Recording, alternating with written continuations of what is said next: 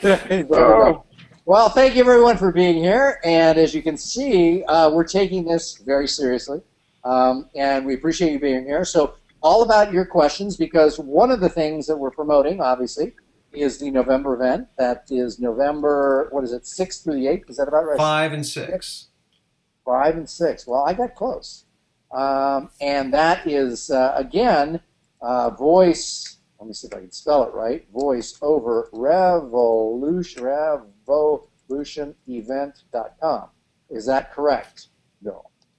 Yes, correct. I got it. Okay, so first off, Mr. Fennoy, since you are in a vehicle in LA traffic getting close to your destination, why don't you tell people about, first off, what are you doing tonight, and what are you going to do when you come to Illinois? Well, first of all, let me apologize because I'm going to have to jump off early, about 15 minutes early this evening.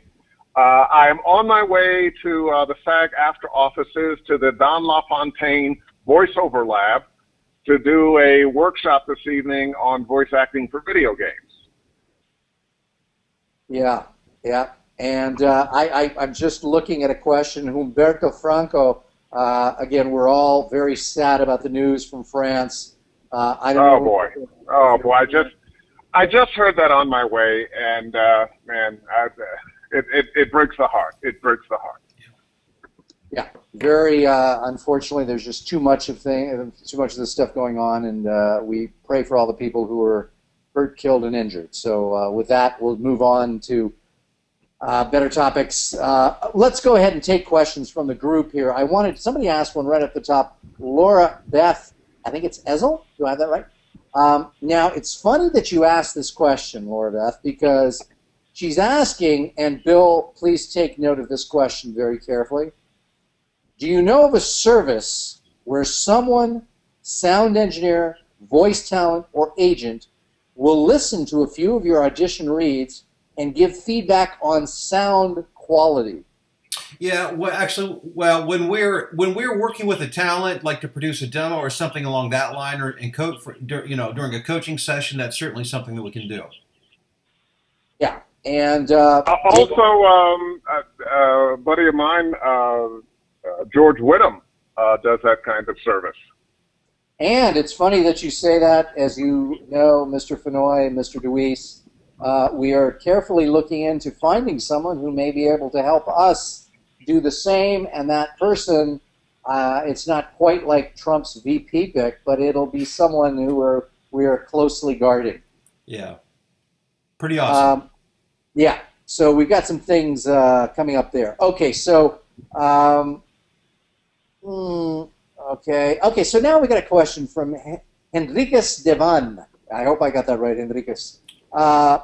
More voice acting related, but when recording from your home studio, how picky are clients about the specific mic and or preamp you use? Is there a particular standard in the video game or animation industries that they prefer? So basically his question is, does the client care about the gear?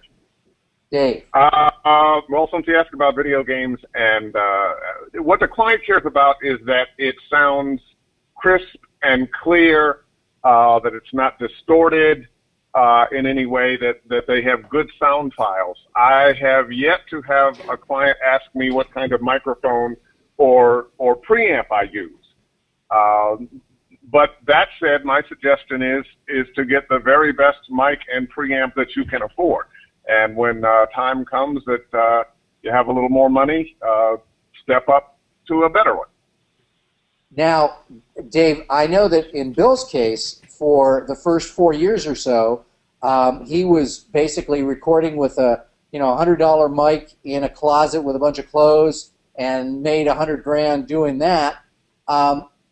You're telling me, Dave, that people who have never used you before, they never say to you, what mic are you using? Is that correct? I never get that. I have never, ever gotten that in many years. Now, one of the things on my website, I let people know what I do use, so if they visited the website, they could find out that, I have great preamps, Neumann and Sennheiser, and now a couple other very high-end microphones that I use. But, you know, they're making great microphones now that cost quite a bit less. You can get a decent mic, you know, $100 or so, to a couple $100. It may not last forever. It may not have the best ears. It might not hear well. In some cases, that's a good thing. But it's good enough to get by until you have enough money from your career to get a better mic. Let me follow up here with a question, Bill. Hang on one second. Dave, I'd like you to answer the following. So if you were giving advice, or if you yourself were just starting out right now and had limited funds, what would you get in terms of, let's say I said to you, you know, you're just getting going in the voiceover business. You have a very limited budget. How much would you spend, and what would you spend it on? You may not even know the start-off or the startup kind of equipment people are using these days, but how would you allocate your funds? Well, first of all, chances are you have a computer already, so you're a long way of the way there. Microphone-wise, MXL makes some great mics. Rode makes some great mics. There are a few other companies. I'm fond of the Apogee iPad mic. And if you have an iPad and or a Mac, Twisted Wave is a wonderful program to record with. You can get free program with what is it? The name is slipping from my brain. But there's some free programs out there, and if you're on a PC, there's other inexpensive programs. So you could probably put yourself together, assuming you have a computer already, you could probably put yourself together with a studio, or kind of a sort of a studio with a closet with clothes in it for a couple $100. There you go. Bill, what are your thoughts? It's funny, I was just over at my daughter's house, Mallory, today, helping her scout out. Her voiceover workload is increasing, and she's looking to be able to work out of my studio in the evenings and on the weekends, at her own home.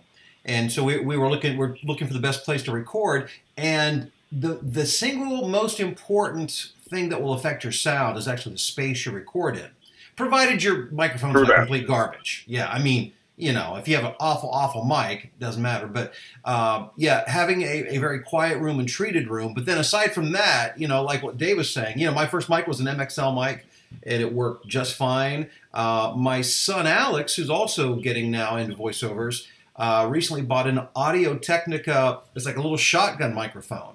And we were just doing some testing with it. Holy cow, it sounded clean, crisp. And it didn't pick up nearly the amount of noise that a large diaphragm would. So, how much does that cost, Bill? $169. $169. Yeah. Well, you know, in Los Angeles, the Sennheiser 416, which is about $1,000, you can probably find for about $900, is a shotgun mic. It was called for a long time the LA mic because this was the place where people started using it for voiceover.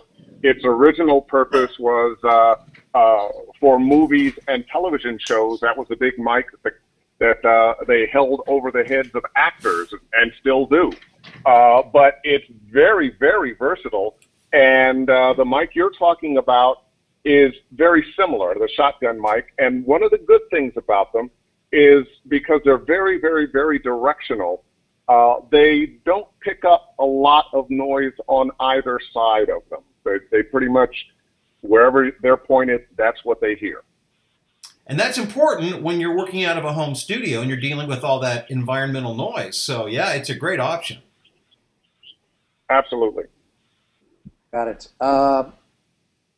Okay, so Frank Bailey's asking, Mark Gra told me that a video game voice actor can do most of his VO work from his own studio, unlike an animation voice actor who has to be there in studio, correct? Yes and no. I mean, it really depends on, you know, where their clients are and what they want. I do both. Most of the big games, they want me to come into studio. So I'm glad I live in LA because that's where we record. But there are a lot of other games that I record from my home studio. And animation-wise, typically there's still a preference for recording ensemble. So you want to get together with a whole crew of actors at a studio someplace. So you're usually called in for that. But because especially with celebrities now, it's getting more and more difficult to get everybody in the same room at the same time, often you will have actors recorded individually. So it just depends. Good deal. By the way, Robert Cortez was asking about this particular program, Robert. I think that's what you're asking about. This is a live event. If you go to the site, it's happening November 5th and 6th, and it's in Illinois. So that if that answers your question, I hope so. Lee Vidmar, I'm very new to VO and just had my demo completed. My question is how to get the first gig without having any credits to my name. Thank you. My answer would be in one word, Fiverr. But Bill, feel free to answer.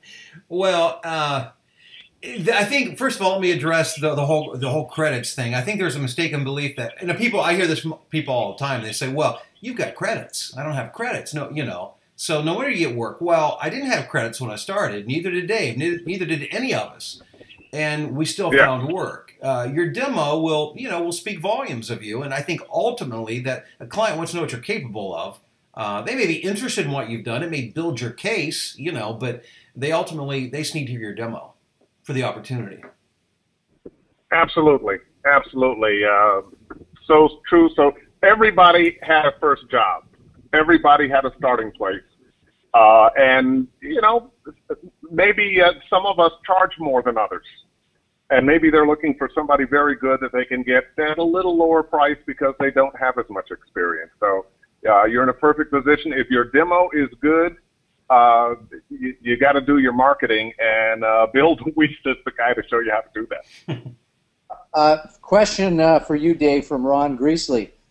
Did Dave hurt his voice when he yelled at the TV when his Golden State Warriors lost? Well, I had mixed emotions about that because I grew up in Cleveland. So I was able to pull joy from the Cavaliers winning, and in the way they won, coming back from 1-3, and LeBron bringing the championship back to my hometown, I'm okay with it, okay? I'm okay with it. That's great.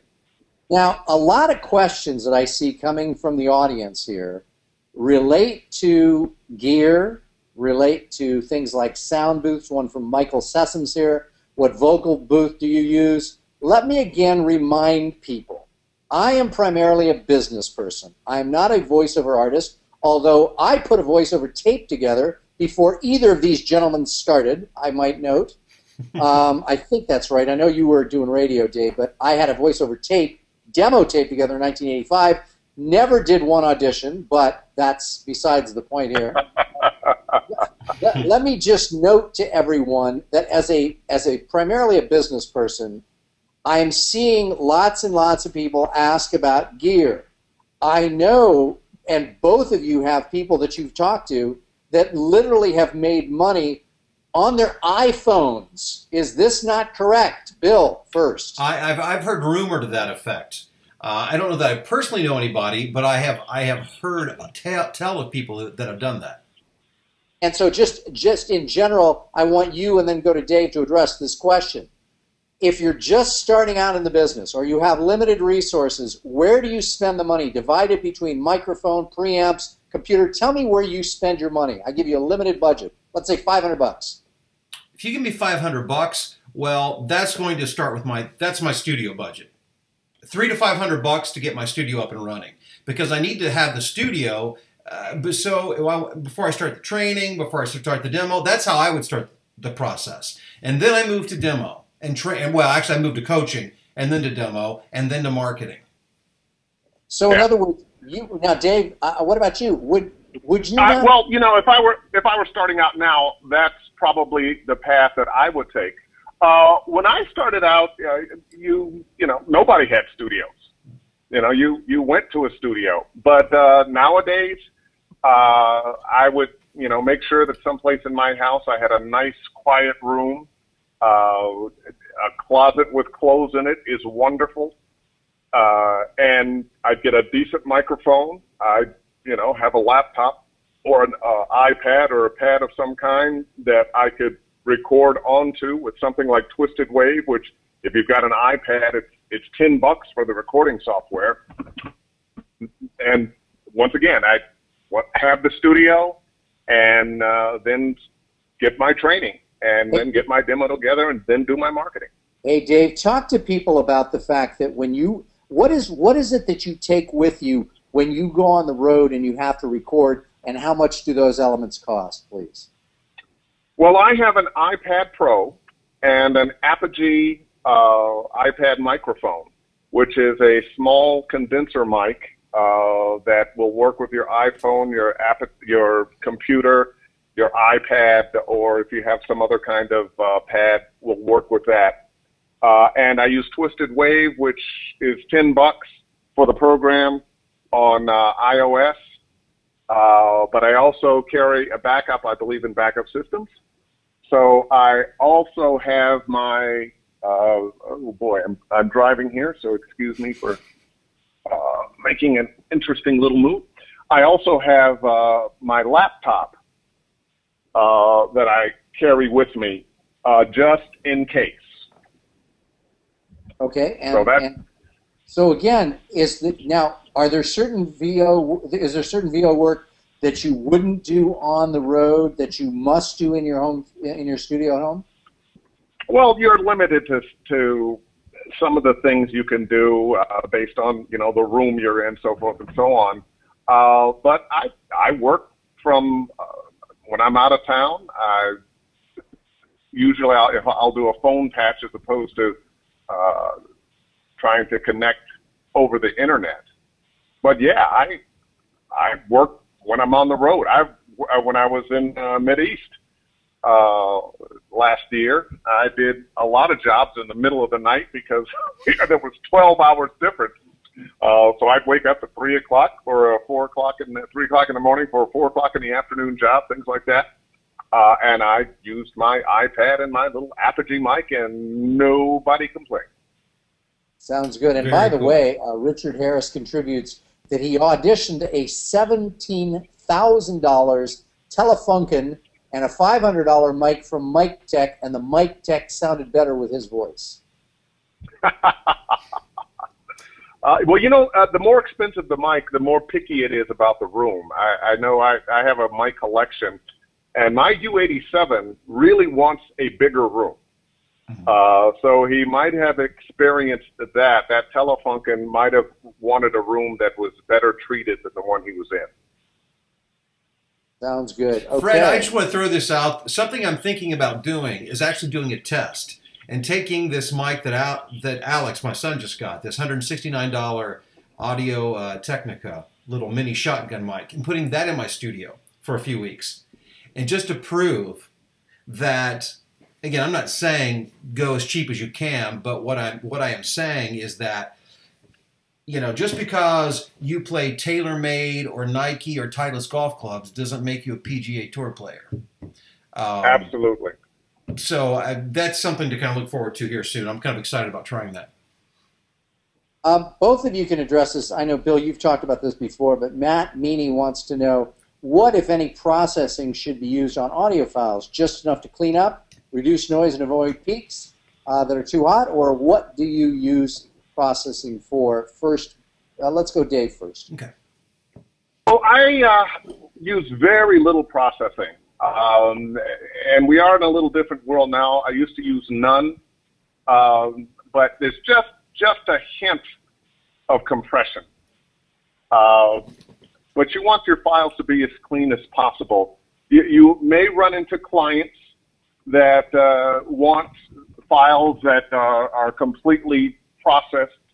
That does happen nowadays, but I'm still a little bit old school and want to give them the cleanest files possible. Hey, Bill, what about you? I probably process mine a little more than Dave, and the reason is because I know that most of my clients take what I give them and use it as is. And frankly, I don't know if all of them actually know the difference, so I want to make sure they have as finished a product as possible. So sometimes I hear things, I'll hear my work, and I'll think, oh man, that should have been processed more. So I err on the side of a little more. I do run some compression, I don't squeeze the signal to make it sound like a big radio promo kind of thing, but I do compress it a little bit. I do a little EQ just to make it sound a little more finished. And I make sure that, and then I do a lot of editing and cleanup and all of that to make sure it's as clean as possible. But I do some processing. And again, folks, just to let you know, Dave and Bill will be together. It's kind of like the reunion tour here, but they haven't even gotten together, so it's in Illinois, November 5th and 6th, voiceoverrevolutionevent.com. Question from Wes Bauer. He says, when doing 15-plus auditions a day, most times I read, edit, and submit one at a time. Is there any difference in doing this way as opposed to doing all the reads at once and then editing and submitting? Well, I have never tried to do them all and then edit them. So I do them one at a time. One, just because everyone's different, you're in a little different mindset. It's a little louder, a little less loud. I can't imagine trying to knock them all out and then cut them up and send them. No, I one at a time. Yeah, and I concur with Dave on that one. And the reason is it does take a different, every script is a different context. It is a different mindset. And I like to do a read and then go back and start editing. And as I start listening more closely, then I usually get a better idea of what I want to do, and I'll come back and give it another read or two. So that's my process. Okay. And here's one from Tyler Antcliffe, who says, First of all, Bill, love the T-shirt. I don't see it. What Chewbacca. Is that? Okay, there we go. Thank you. Serious question. I'm just starting out as a voiceover talent. I have all my equipment, and I'm working on prepping my studio space for recording. I'm concerned about how to get paid.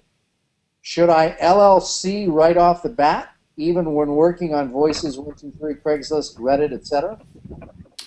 Well, I think we're talking about two different issues. I mean, collecting your money and getting paid is different as a different issue than how you're organized as a company. That's more of a tax issue, and I wouldn't give it. I mean, I can tell you I'm incorporated, but in terms of giving you advice, you need to talk to an accountant about that. But in terms of collecting your money, that's something that we've been very successful. We have a nearly 100% collection rate and have had that for years. It just has to do with treating collections as a marketing activity, and you cannot let people forget about you. Mr. Fennoy, I haven't really heard from you on this one. I know that you especially when I come to your house for those charity events, you got to pay up front before you walk in the door. Same thing true with your voiceover? I have a few clients that pay me at the time that the job is done.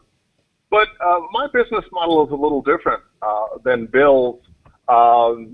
I have agents, union member, so I have people that collect for me. So that's a little different. But once again, the way the world is now and this business is now, I think what Bill is doing and what he is suggesting you do in terms of billing is the way to build a business that's not based on agents and the union. Okay, good one. Frank Phillips is asking, in Bill's books and your video series he bought, you stress having a professional demo. What qualifications should I look for in someone to do my demo? What type of studio should I look for? Radio station, TV station, etc.? Private individual? Well, I always tell people there are several things you can look at, but I think the most important thing, it begins with where clients, clients look for voice talent. They want to hear our demo. So if you want to hire a producer, I would start by asking to hear the demos they have produced. That will tell you, in my opinion, most of what you want to know about their capabilities. Any thoughts on that, Dave? I concur. I would go with somebody who has a track record of doing demos that have gotten people work. And speaking of demos that get people work, Scott Early is asking, where does Dave Fennoy suggest we get a character VO demo? Well, there are a number of people that I could send you to. Right off the top of my head, Chuck Duran in L.A., but there's some other people I could send you to, and maybe that would be a private conversation. And I know Bill you do demos. I don't know if you do I don't do character, demos, though. Bill makes great demos. Yeah. I don't do character. Yeah, Bill, that we've divided the work here very well, and Dave is handling character and Bill is handling other. Good. So yeah, I'm again, but wouldn't it come down to finding demo producers and listening to their work that they've done with clients and finding people that they've done character voiceover demos for, correct? Absolutely. And one of the things that's happening now, thanks to the internet and the explosion in this business, is people who make demos are shopping their work. So you can go on the internet and you can find people who are producing character demos and listen to what they've got and do your checking and testing and find somebody you like. Yeah. Sounds good to me. Now, follow-up question from Scott. Is all the character VO work located in California, or is there any in the Orlando area as well? No, it is not all located in California, especially with the advent of video games and the democratization that the internet has given us. We do a lot of work here, but in video games, the Bay Area is very good. Austin, Texas is very good. Denver, Washington, D.C., New York. There are a lot of places around the country where video games are being produced and other animations. More and more people, more and more artists are doing animation work that falls in the category of entertainment, also commercial, education, but they're still using character voices. So there are a lot of places to get this done. Got it. Kendall Brown, in answer to your question, go to this website and you'll find out all the information on location. Let's see here. Daniela is asking, so in a noisy environment, lots of surround noise, should rather go for a shotgun mic instead of a different one? In other words, when do you determine, and you're nodding yes, Bill, is that correct? I mean, yeah, I mean, there's a lot of environmental noise. I mean, I think, the way Dave explained it, it was perfect. It's a very directional microphone, and it's going to mitigate a lot of that, what you're dealing with. It's going to minimize that extraneous noise to a certain degree. Whereas a large diaphragm like a Neumann TLM or U87, holy cow, I mean, you don't get everything. They hear everything. They all hear the crickets in the corner talking to each other. Yeah, exactly.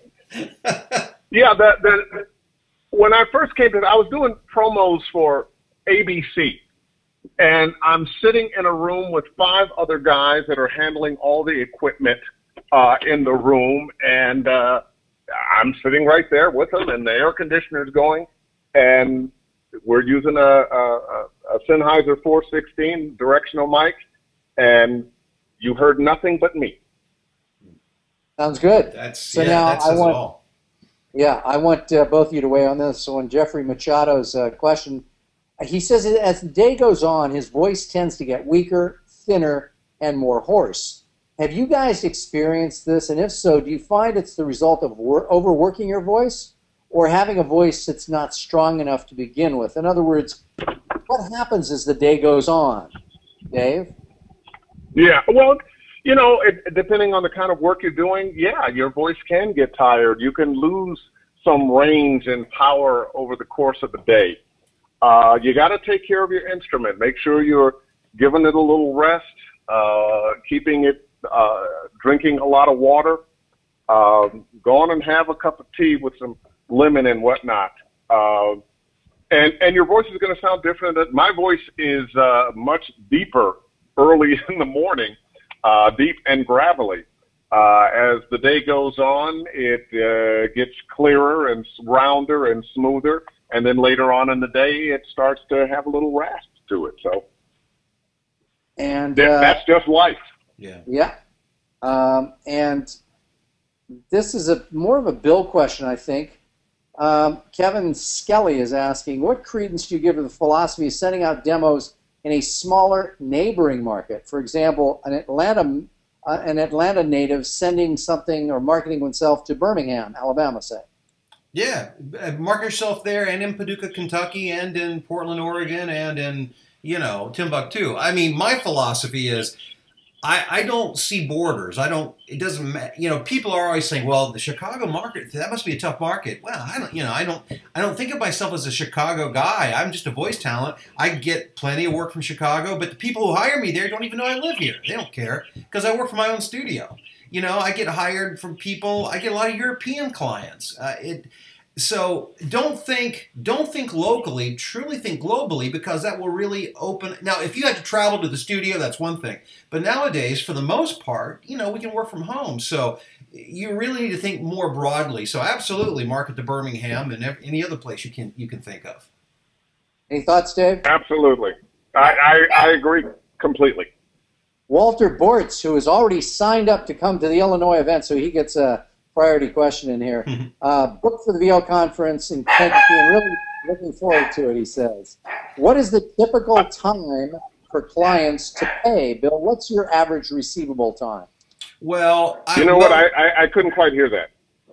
Okay, no, I mean, I guess... you know what? I'll pick it up in the answer. Go ahead, Bill. Oh, I was going to say, I apologize for my puppy. I don't know if you can hear him yapping over here.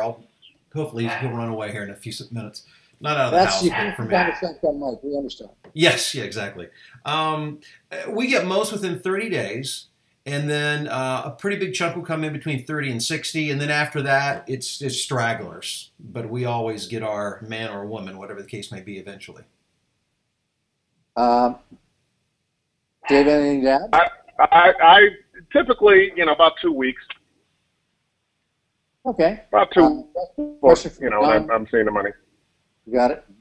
Don White, do you have to have a demo completed before starting in Fiverr? Nope. People are making plenty of money without even a demo in Fiverr. So that's how that apple works. I know that because I just talked to the man earlier today, Mr. Lance Tamashiro. Okay, so Glyn, Fluid, I hope I got the name right. An aspiring new talent, I'm confused. How much clients expect me to produce the final voice tracks versus providing edited raw tracks so that more talented engineers are able to get a finished product. Now, Bill and Dave, I think that both of you find that your case is the opposite. Am I not right? For me, definitely. I provide raw tracks. Now, that doesn't mean I haven't had the occasional client that can you produce the whole thing, and it's not my favorite thing to do, but I get to add a whole bunch of money to to the cost. But 99% of the time, it's just raw tracks. And by the way, Dave, when you have to take off, let me know, please. Oh no, I got another 15 minutes. Dave, when you say raw, do you mean unedited? Say that again. When you say raw, do you mean unedited? Well, there's a certain amount of editing. I'm going to edit out the mistakes and, a certain amount of the breaths and that kind of thing. I want them, what I try to do, say, for commercials, if it's a 30, it's going to be, 29 to 29.5. Okay. The 60, that kind of thing. Yeah. I'm going to give them something they can plug right in there. I try, if there are particular times they need, I'm doing a narration, I try to match those times. But I'm not, I'm not adding music and sound effects and that kind of thing. Right. Okay. Good. And I'm exactly the same as Dave. I just wanted to make sure we were speaking the same. And for this next question, I'm going to give a blatant plug to a member of my own family because it has to do with the college fund. If you go to Fiverr and put in Kayla Brick, that's the name you're going to look for. Michael Sessom's questions: do you need a headshot? Why spend money on a headshot when you can have a brilliant cartoon done of yourself? Taking a look at her work, she's done a lot of VO people, and it's a lot cheaper. So do you need a headshot? The real answer, Dave Fennoy? No, you don't. You don't. And there was a time, I use a headset now because I've been around a long time and people like the dreadlocks and that kind of thing, and it's become kind of part of the brand. But early in my career, I wouldn't put a picture of myself on. One, being a black man, I didn't want people to go, oh, well, we can't use him because this is a general market product. And I've had a career where I do things that are ethnic and things that are general market. So I don't think a picture is necessary, but some kind of feeling in your brand that has a feeling of who you are and what you do is much more important. Yeah, and just to follow up on that, I cut off my dreadlocks right before meeting Dave, so. Yeah. Bill, did you get you didn't get it? Did you get a professional headshot done? No. I don't use a headshot on my website. Unlike Dave Fennoy, I don't have cool dreadlocks, and I'm not as well known. So I don't. In terms of brand, I guess I got a little work to do. But in all seriousness, yeah, I don't want people to look. Let me tell you something. I get hired for jobs that are primarily. I'm cast for jobs that are 10 to 20 or 25 years younger than me, typically. And so, because I'm not quite 60, but I'm getting up there, but I usually get cast in 30s and 40s. And so I don't want somebody to look at me and say, oh, that guy's too old, he's too young, yeah, he's too this, he's too that, he's too fat. It's like, what does that have to do anything? But yet people make, they have perceptions based on what they see. And they look at you and they think they know what you sound like, and they don't. So yeah, I just try to avoid that altogether. We had someone in one of our groups, Sandra Perlmutter, who may be on the webinar today, who talked about the fact that she very proudly said she was 74 years old, but gets work for people that are probably 30 years younger than her, and we're all in favor of that. Sandra has a beautiful British voice. There you go. Yeah, she does have a nice voice. Arturo Baez says, hello guys. ISDN versus SoundStreak technology. Say that again? Yeah. So different technology for recording kind of remote. ISDN versus SoundStreak or whatever other. I don't even know SoundStreak. Well, I don't know SoundStreak either, but the world is moving away from ISDN. It was an industry standard for the last 30, 35 years for remote voiceover, but the phone companies are supporting it less and less. Sometimes you can get it, but then you can't get anybody to service it. I've talked to a number of people going that way. So were I beginning now, I mean, I still have ISDN and I use it frequently. Although I find a lot of clients rather let me record the files and send them to them. But were I starting today, I wouldn't worry about ISDN. There's Source Connect and a number of other ways you can go. Bill, I think concurs. Yeah, I dropped ISDN a year ago, and I've been using Source Connect. I've never lost a gig because of it.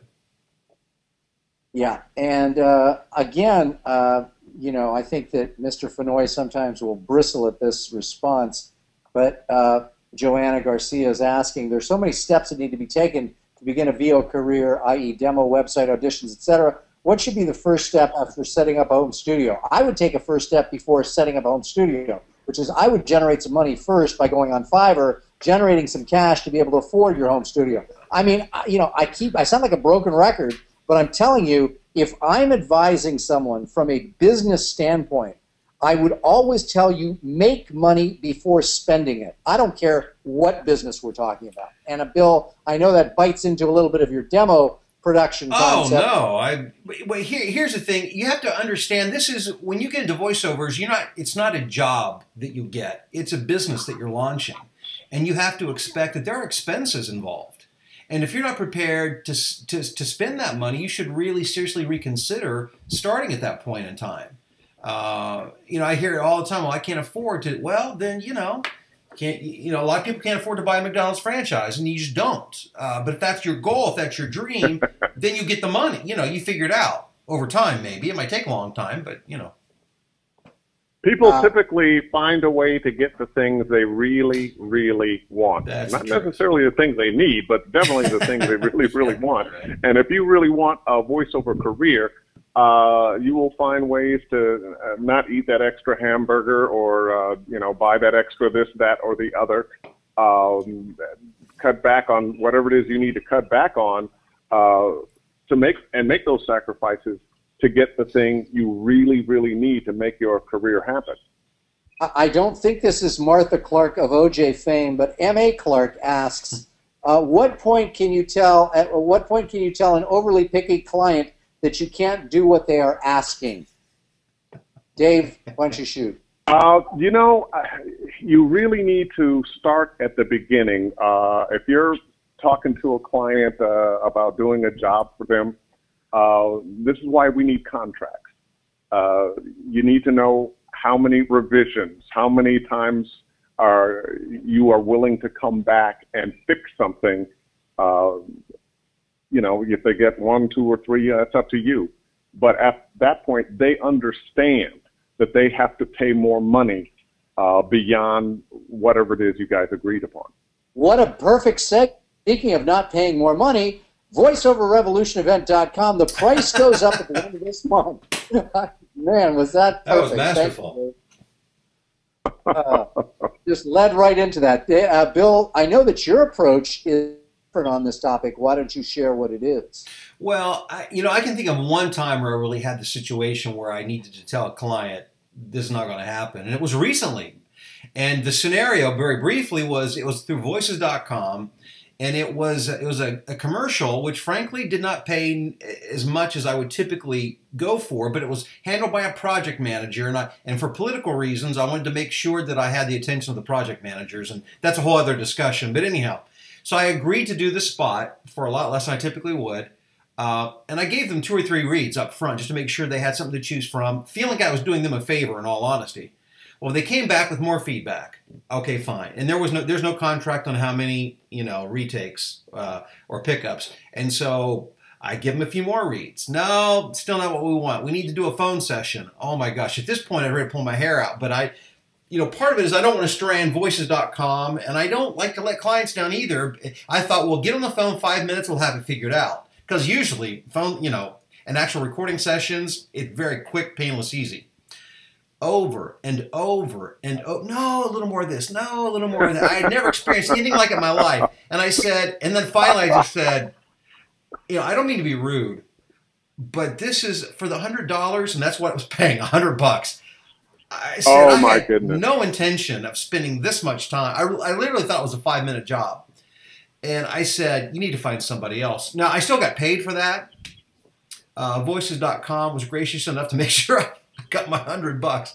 But it was not worth whatever political clout that I thought it would get me with that project manager. But you ended up working for about $5 an hour. Exactly. It's almost like recording audiobooks, Dave. Oh, boy. Oh, boy. Let's not go down that road.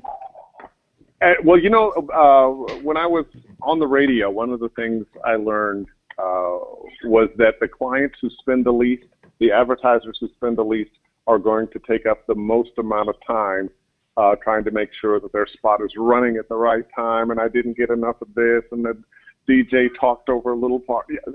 The big clients who are spending big money, you never hear from them.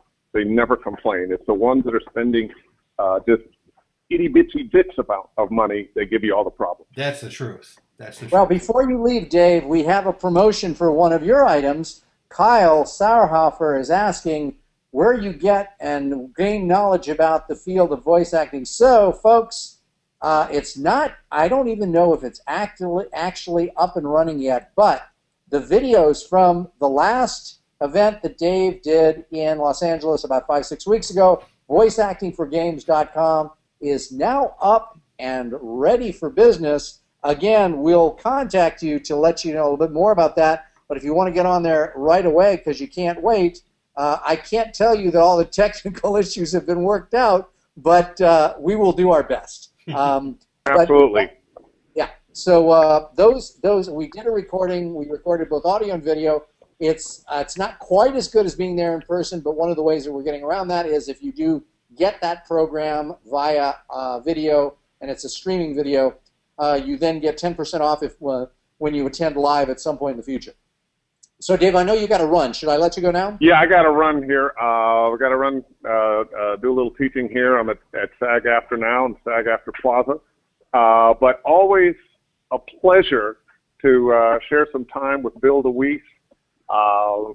From the first time I saw your videos, Bill, I was impressed. And for those of you who are on this call, It's the real deal, and I'm happy that the two of us are doing some things together. Thank you, Dave. I appreciate that, and I'm thrilled, absolutely thrilled to be working with you. Thanks a lot, Dave. Go have a good session tonight. All right. See ya. Bye-bye. Okay, bye. Okay, so now all we've got, it's just Bill and me, so I know that's a big letdown to most.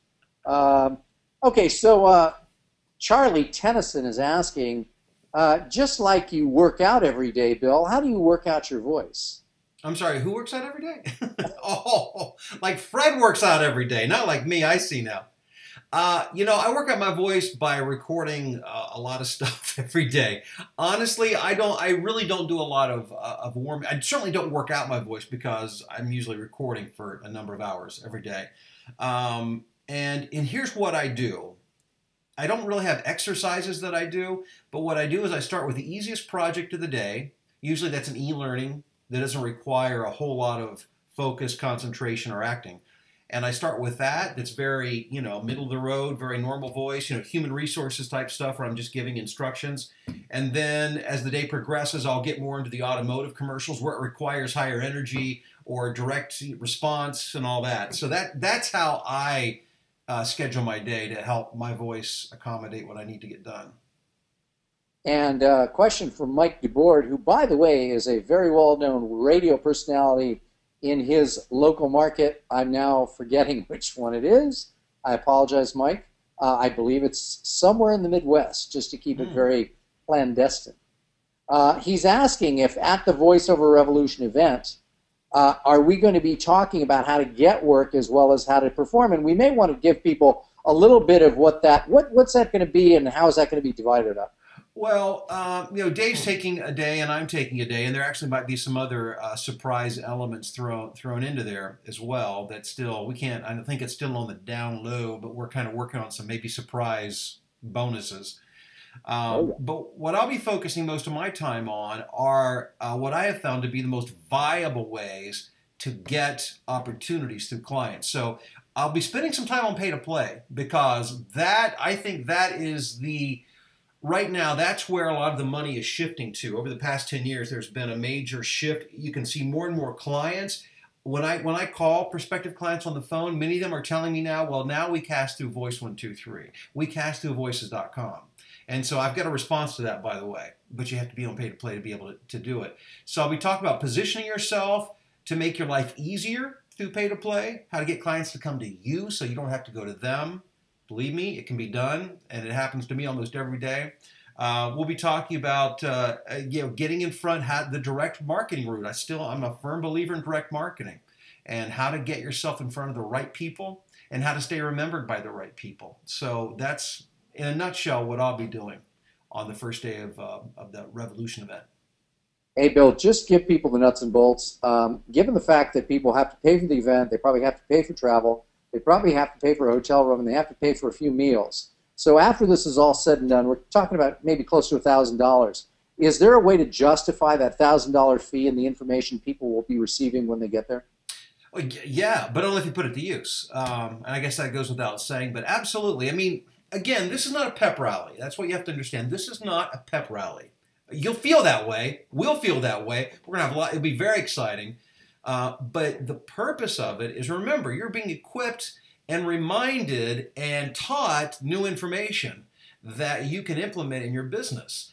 And so the purpose of this is to help you build a business. I can think of very few things that I think are as deserving as of your resources than something like this, because you can expect a return on investment if you're willing to put in the work and put it to use when you get back home.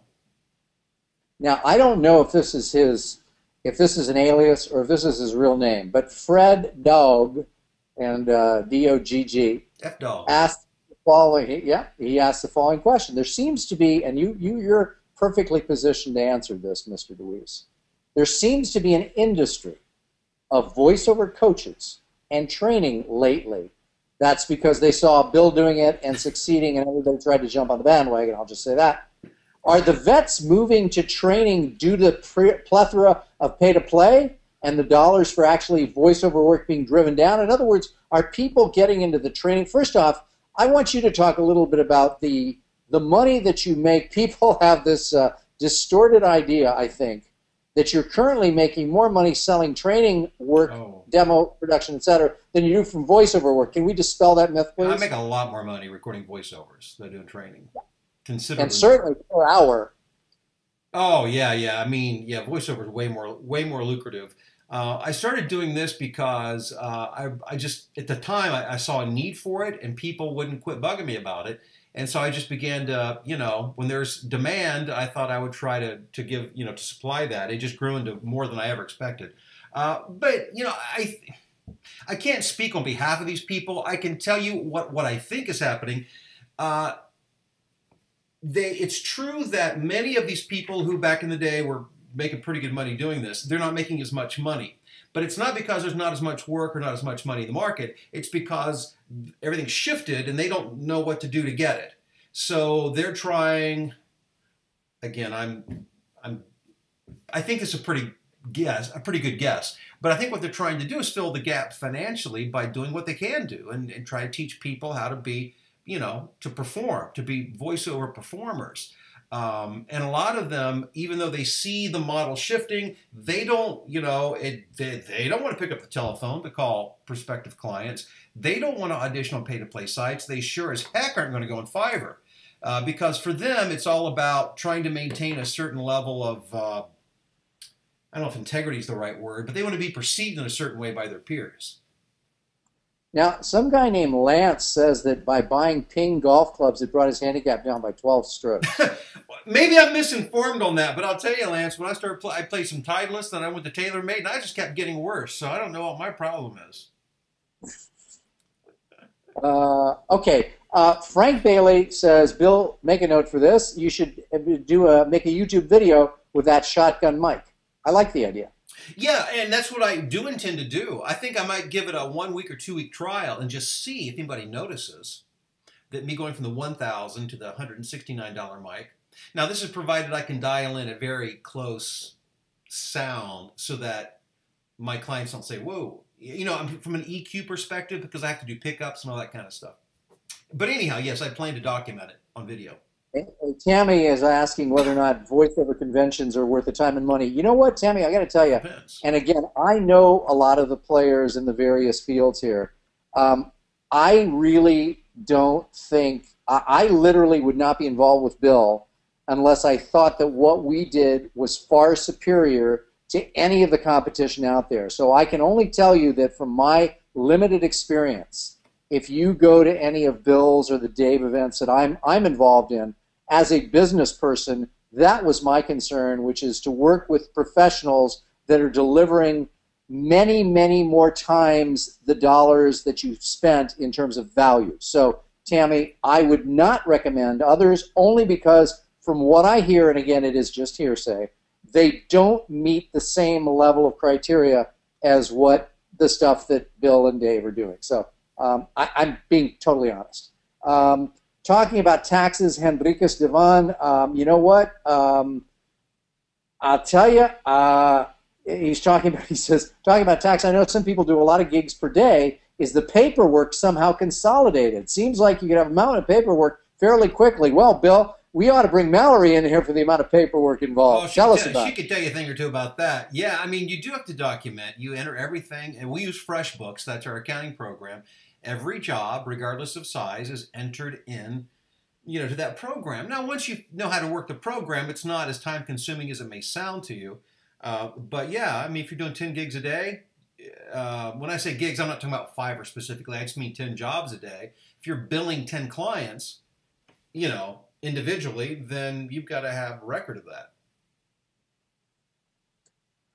I'll tell you, let's see here. Edmund Blanchard, who I haven't heard his name before, a new person to voiceovers, he says, my question is about demos. Mm-hmm. Is it best to have a clean demo with voice only or with background? Well, where should people look at to find out about your demo and demo services, just to give them an idea?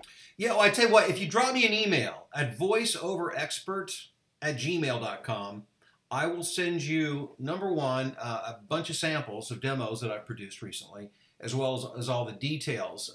Specifically to your question, your demo should be fully produced, meaning it should sound like it was taken right off of network television.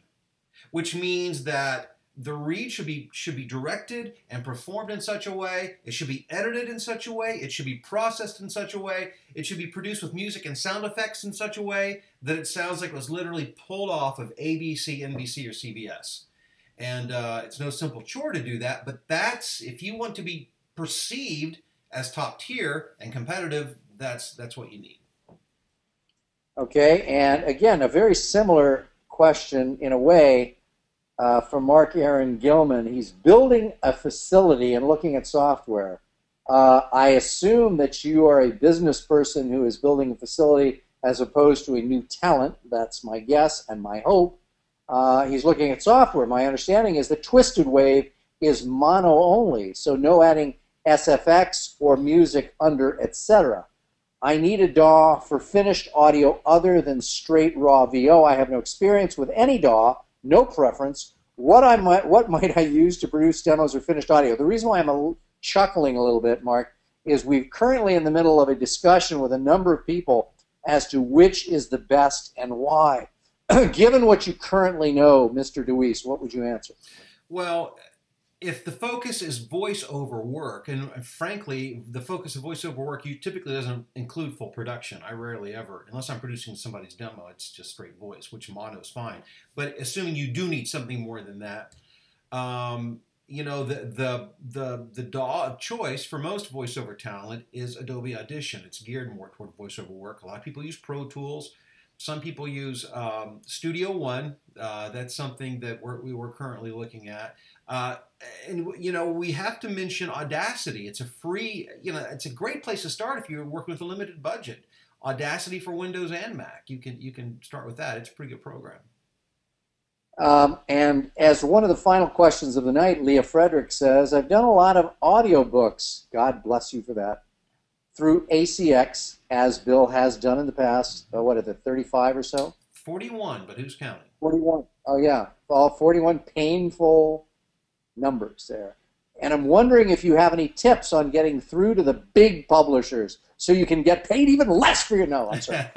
Well, a lot of the big publishers do use ACX, but I tell you, first of all, let's define big. If you want to do New York Times bestsellers, that's through an agent. You've got to be represented by a top agent for that. That's the only way you get exposure to those. Aside from that, you need to market directly to the publishers, and you literally you look them up online and you call them and ask them if they're currently accepting demos from Voice Talent, and that's the way you do it. I like that Leah says it is ditch digging job. It is the ditch digging job of voiceover, but I enjoy the character work. Yeah. Hey, nothing wrong with the audiobooks. You can certainly make a decent living. When you are independently wealthy, I think doing audiobooks is a great idea. I'm sorry, but if you see my preference away from audiobooks, it's because of all the stories that I've heard from the various VO talent as to the amount of actual dollars per hour generated from that work. Let's see. Paul, is it Bisson? I think this is our second to last question here. A pro demo is not going to reflect my home workspace / equipment output. How many clients are put off by the quality difference between the demo and the actual work? Well, first of all, I don't know what that difference is going to be. I mean, I know what my studio sounds like. I know what the demos sound like that I produce out of it. I don't know what your home studio sounds like. Presumably... Well, let me jump in there. So let's assume that you were producing Paul's demo. Yeah. You would be coaching him via Skype or a phone line to talk into his equipment, into his mic, correct? That's... my clients have a choice. You can record from your home studio, and I'll coach you over Skype. And I want to hear it first to make sure it's suitable. Otherwise, you can come into my studio. But I would say, you know, more than 80% of my clients record from their home studio. So what we do end up with, and that's a good point, Fred, has been done in their studio. Now, I process it on my end, but your client should not expect a fully processed. I mean, that's pretty advanced engineering stuff a lot of times. Yeah, Michael, in answer to your question, do I own stock in Fiverr? No, but I can tell you this. As a business person, if you can get me an unlimited supply of buyers and give away a 20% commission, I'll do it in any business on the planet or on the face of the earth. Period. Full stop. End of story. You show me anywhere that you can get that and get started without a demo, I'm doing it, and a story. Anyway, we got one more here, and that's let's see here, one more. Okay. One second. Okay. Let's see. I guess I got to get a good one here. Somebody, Monique, let me just tell you, if you want to ask questions, you sent me a 5-part question. There are close to 300 people on here now. You send me a 5-part question, I'm going to ignore it. So for the future, keep it pithy. And so that's one of the things we have to do, because you have no idea. I don't get to 1/10 of the questions. Selection. Remember the first Van Halen record vocals were done on a Shure SM58, parentheses 100, because that's what David Lee Roth used live. Well, I didn't realize that, but I do know that a lot of the stuff that we consider classics today, if you knew exactly the equipment they were using, you would probably cringe. But artists know how to make good stuff happen with less than stellar equipment. It's the artistry. It's the skill of the artist. It's not so much the equipment. As a final question, back to, I think it's M.A. Clark, who says, what about critiquing a demo? How do you do that? Is that something, should they send you that an email at voiceoverexpert@gmail.com? Well, I mean, I could do that part of coaching. Otherwise, I mean, I can't critique everybody's demos because there's just no time. There's not enough time in the day to do that. But if you're considering doing a demo and you're not sure whether you should or where you stand with your current demo, I'll be glad to give you feedback on it. But the things I'm listening for several things. Number one, I want to hear your range performed in the demo. I want to make sure that it's really, that it's a broad range of your personality. Also want to make sure it reflects your authentic personality and it's not you doing this radio broadcast phony voice kind of thing, which I hear a lot. I also want to make sure that the audio is recorded and mastered and produced in such a way that's very polished and finished and is network quality. So those are 3 of the major things I'm listening for. And also, and just one other quick thing is, is it about 60 seconds in length or does it go 2.5 minutes? Because that would be a problem. And I realize, Bill, that the whole time we've been doing this, I have not been recording it. I have. Oh, thank God. Do you know that for sure? Yeah, I'm pretty confident. Oh, well, I hope you are, because I just looked up and went, I better press stop, and it's like, oops, it ain't there. So yeah, I'm Fred, while we're talking about demos, let me throw this out real quick before we wrap up. In that, something that I'd like to do soon is I want to do a webinar on demos. I know a lot of people want to do their own, and what I'd like to do is kind of outline, so those of you who really want to DIY it, that you understand what needs to happen for clients to pay attention, to be competitive. Because there are some people who do have the skill set to do the production end of things. They may need to be directed from the outside, but there's some things I can help you with. And even if you have somebody else produce your demo, it at least gives you a working vocabulary and understanding of the process so that you're knowledgeable when you're shopping for a producer or working with a producer. And I think we'd probably make it really inexpensive, pretty cheap. But, more to be said on that later. Yeah, well, as we finish up here, let me just remind everyone, the reason why you want to sign up for voiceoverrevolutionevent.com before the end of the month is as of August 1st, the price is going up, and there will be, just like with music, we're introducing a few other acts that will make this, that will skyrocket the registration. And you will not believe some of the people that we have. It's kind of like, like a concert. I remember when I saw the Stones in '76, they had Phoebe Snow, Atlanta Rhythm, Jay Giles, and we have a lot of players that hopefully that we're going to be getting to come to the table. So, Bill, any final thoughts before we close this up and hope we get a recording? Hey, just make sure you get registered. Take advantage of the lower price, and there really is nothing like being there in person. And it's great to network and to fellowship with your colleagues in the business. I look forward to meeting you, and there's just going to be tons of great information. So I really hope you can come. There you go, folks. Thank you very much. We appreciate you being here. And Bill, call me to make sure that this did get recorded.